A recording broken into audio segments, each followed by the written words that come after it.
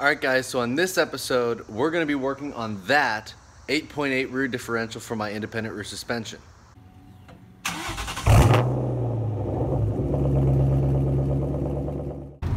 Alright guys, what is going on? I'm on my way to pick up that differential out of the 8.8 rear end. And what I'm going to do is I've already pulled the cover off and inspected it, but I'm going to take it to Elite Automotive and I'm going to have them do a once-over and make sure that the gears are actually okay. Because I am not in any way, shape, or form qualified to know what that's supposed to look like. So here's the deal. What I plan on doing is taking the stock differential. I'm not going to put gears in it. I'm not going to put the pinion in it because I talked to Elite. They looked at it. They said it checks out A-okay. We thought there might be a chipped tooth. There's not. It was just some leftover diff grease. So if you're doing this yourself, if you're looking at it, make sure to check that. If you take pictures of it and have somebody look at it, the diff grease does look like it's a chipped tooth. So with that being said, instead of changing gears and everything, because 355s are going to be plenty, what I'm going to do is I'm going to change the diff clutches, because I'm worried with 100,000 miles on the rear end that it's going to have slip and I want the clutches to be good. So let's get started. So alright guys, here in the box, we're going to open it up. I ordered this stuff from Summit Racing. They were able to ship this to me in about a day, day and a half. After I placed the order, they are really, really fast. So here we go. Open it up. Alright, so we have some Summit Racing stickers, which are good. I like these. I don't really use them for anything, but I like stickers. Order form, some of their magazine and order forms. There's magazine, and now here we go. In here, there are some pieces of metal. So you've got the 31 spline S-spring, which provides the force that is going to be needed in order to activate these clutches. And then with that, down here there are the clutches themselves, which is the carbon fiber clutches, and the metal shims, which are going to be what the clutches ride on. Oh, that's another bunch.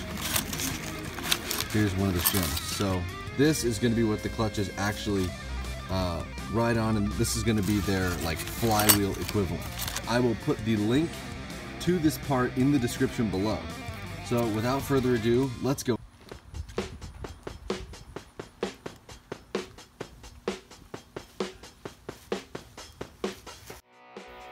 Before you ever go to install new limited slip clutches, you always have to make sure to soak the clutches in friction modifier.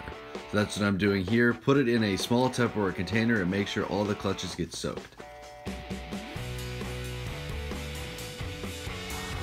Alright guys, so what we're doing here is I'm going to take the locking bolt out of the pin, and we're going to start rebuilding this differential with new clutches. I've got it rigged with some help so that it'll hold this because it's not in the car, so you can't use the transmission to do that. What I've learned here is that it's a 5/16 bolt, not an 8mm like I thought it was. The 5/16 works good, and I have a semi-long ratcheting wrench that I'm just slowly working that bolt out with. Be careful with it because if you round the head off of the bolt, you're kind of screwed. There's really no good way to take it apart without ruining everything else. Once you have removed the locking bolt, reach behind the differential and push the locking pin out of the differential itself. If it's rubbing against the S-spring, push on the S-spring until it releases and it should slide right out. This is what the differential should look like with no spider gears or S-spring. In order to get the S-spring out, tap it out with a piece of wood and then grab a vice grip and yank it out. Then in order to get the spider gears, hold the ring and pinion to make sure they don't spin, and then slowly turn spider gears so that they can come right out.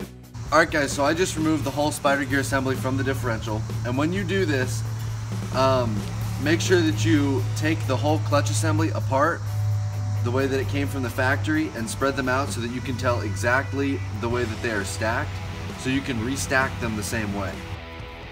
When stacking the limited slip clutches, start from the spider gear and stack outwards. Pay attention to the way that the previous gears were stacked and stack them the same way. From there, it should be thin shim, clutch, shim, shim, clutch, shim, clutch, really thin shim. When reinstalling the spider gears, make sure to install the spider gears that have the clutches on them first, and make sure you align the ears on the clutches to go in the holes, it'll go in easier. Start with the one that is pushed in towards the ring and pinion, then do the other side.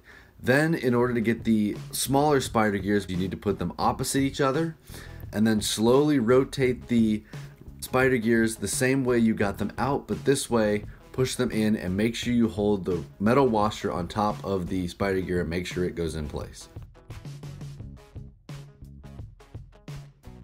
Alright guys, so this is day 2 of this differential project. I just got the S-spring and the locating pin and its bolt all put together and torqued down. The bolt is supposed to be torqued to 25 foot-pounds, which I did. I actually had a torque wrench out. And one of the things that I would suggest when doing this is get a set of 9-inch vice grips and collapse that spring in a vise. And then once you get it in place, start hitting the vice grip with a hammer so that you can just get it started, and then get a block of wood that fits right over this S-spring and then tap it all the way into place, and then make sure that it's located by looking through the pinholes right here. I had to use the old S-spring, which doesn't matter, it didn't really have any wear on it. I had to use the old S-spring because I broke the new one. I put it in a vise and clamped down on it too far because I was trying to get it all the way down, and it broke, so I couldn't use that one. But so just for future reference, if this thing is touching, if that S part is touching this flat part on the vise, stop, because it doesn't have anywhere else to go. It's gonna break it right there. That's exactly what it did to mine. So don't, when you get it to that point, just stop. So okay, here's what I'm gonna do. I'm gonna clean the whole surface right here of this differential cover, and I already did it on the differential itself. So when you're doing this, be very careful. This is aluminum, and on the Cobra, that's aluminum too. So it's all aluminum, you gotta be really careful. Don't mess it up. And don't screw it up. Like, be really careful. Use one of those plastic scrapers. Those are really good. They're gonna be needed to get all the gasket material off. And what I'm gonna do here is I'm gonna take a set of, or a wire brush, and this one's not super abrasive, it's kind of been used, so it's not nearly as tough. So take this and scrape so you can get all of the gasket material out of that groove so that you can lay a new bead in there with some black RTV sealant. So that's what I'm gonna do, and we're gonna install this thing. So alright guys, now that we got the surface of the diff cover all nice and clean, right there where that groove is, that's where I'm gonna lay the new bead of RTV black gasket maker. So I'm gonna put that on and then really quickly go and install it so that this doesn't get hard and doesn't form a gasket. So that's what I'm gonna do. Here we go. And there you have it, all put back together. When you're installing the new bolts back into the differential, make sure to put anti-seize on them so that they don't gall against the aluminum cover.